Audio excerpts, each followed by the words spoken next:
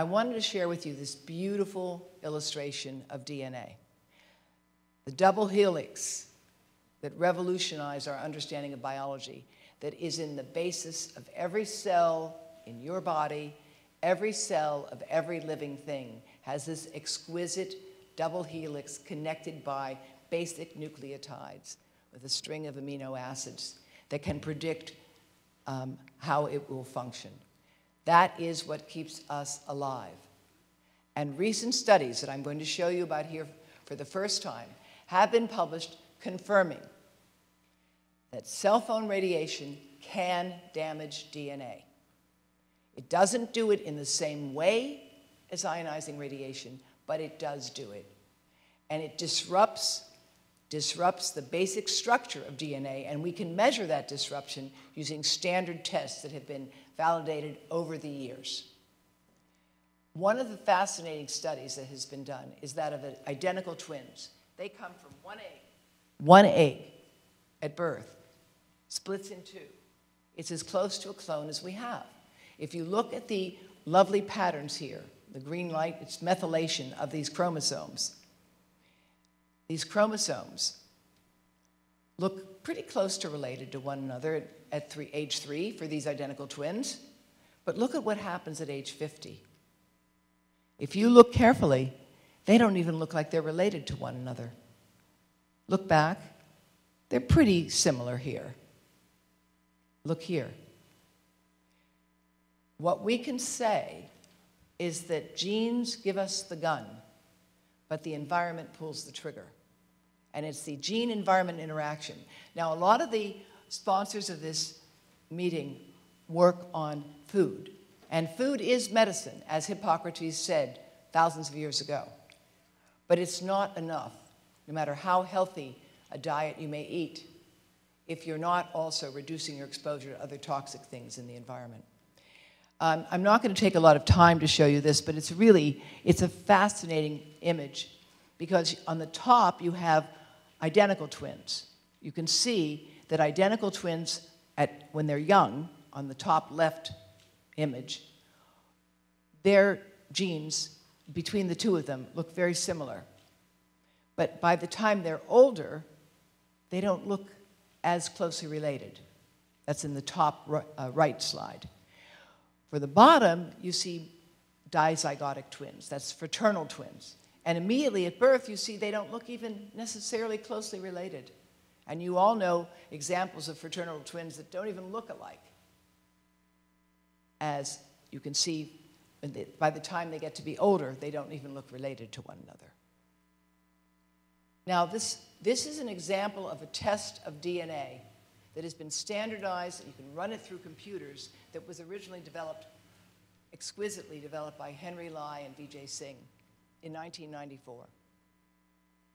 And what this shows is that the sham, which is to say the unexposed DNA, is on the left top of your slide. On the right is what happens with exposure to the equivalent of 1,600 chest x-rays, which we know are damaging to DNA. On the bottom of the center is 24 hours of exposure to a mobile phone. You can see a tail called a comet of the DNA is evident in this study. Now, this study was done in 1994 that I just showed you there. That was 1994. This was in 2006, a multi-million-dollar study in 12 different laboratories in 7 European countries supported by the European Union. And the researchers were so surprised by the results showing that cell phone radiation could damage DNA that they threw out the instruments, got all new equipment, and repeated it. Because that's what scientists do when they're concerned about their findings. And they were able to show, again, clear evidence that cell phone radiation at that time could damage DNA. 2006. Now, other work that was done in 2014, shown here, and 2015, showed that if you looked at the impact in liver cancer cells, which we know are already cancerous, if you look at the impact of exposure to cell phone radiation, below levels that are permitted by cell phones and at the levels. You see on the black, the first bar shows you what the unexposed controls with no exposure to a liver carcinogen. The next black bar shows you what happens with liver cancer cells if you let them be alone for a while in the animals. And the red ones show you what happens when you add to the liver cancer cells exposure to cell phone radiation. Okay?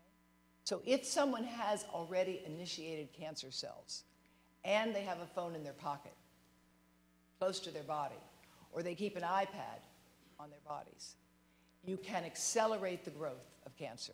This shows a more than doubled increase in a type of liver cancer associated with cell phone radiation.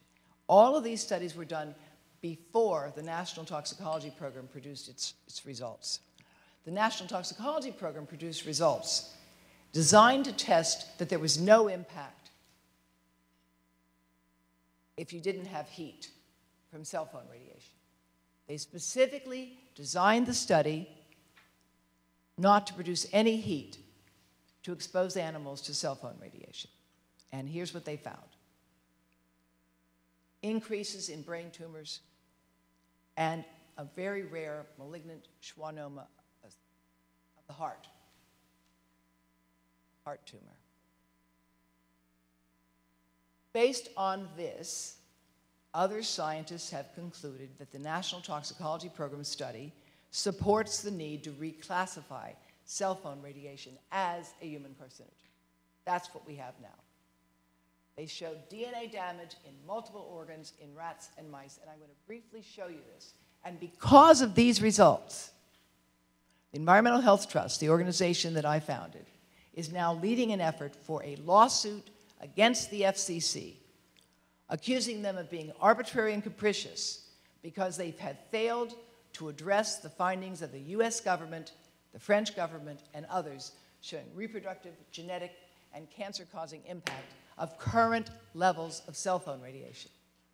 And I will invite you to join us in supporting that lawsuit at the end of my talk, because lawsuits, like most things in our country, are expensive. But we are determined, because it is, in our opinion, a violation of science and common sense to ignore these findings from the US government's flagship testing agency. As some of you may not know, the National Toxicology Program is the gold standard for testing drugs and chemicals and radiation. For more than 40 years, they have produced studies of the impact of these things on human health. And their findings have been regarded as significant. This is the first time in history that the results of the National Toxicology Program have been completely ignored and dismissed by another federal agency. And the scientists who remain there are unable to speak publicly, but one who can is Dr. Ronald Melnick, a senior advisor to Environmental Health Trust. And he has said, he designed this study, that it is clear proof of harm.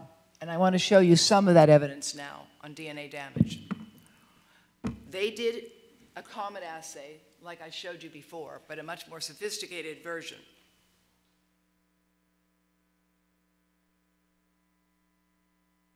And they showed DNA damage in the frontal cortex of male mice. That's right here. Now think about it. These mice are being exposed for their whole body to a level of radiation that does not cause heat. Now, it's always been difficult to get mice to make cell phone calls. So that is why the study design had the animals running free. They thought about trying to strap a mini phone to the animal's head, but that would actually be pretty uncomfortable. Although, sadly, I have seen women with hijab that have the phone right here, or men riding motorcycle messengers with the phone right here. Have you guys seen that? Or think about the AirPods. The AirPods. Wired Magazine has just reported, CNET has reported, it's taking off. It's helping Apple financially. And it's providing microwave radiation right to and through the brain of young people today. I think it's a hideous technology, quite frankly, because we're taking something that can damage DNA and putting it closer to the brain than it has ever been in history.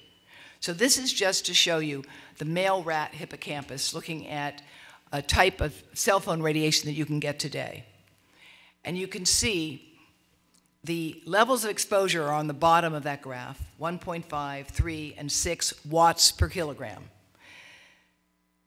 And there's a significant increase in the tail of DNA, meaning it's significantly extended with non-thermal levels of radiation, confirmed not to increase the temperature of the animals.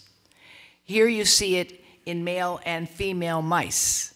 That is, you have damage to the DNA in male and female mice and male rats.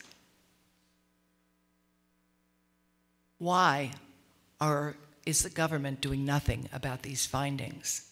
I think that's where we all have to thank the 5G group and all of you who are engaged in public activity here, because it's only when people become more informed about this science that steps can be taken to change the dreadful policies that the US government is undertaking.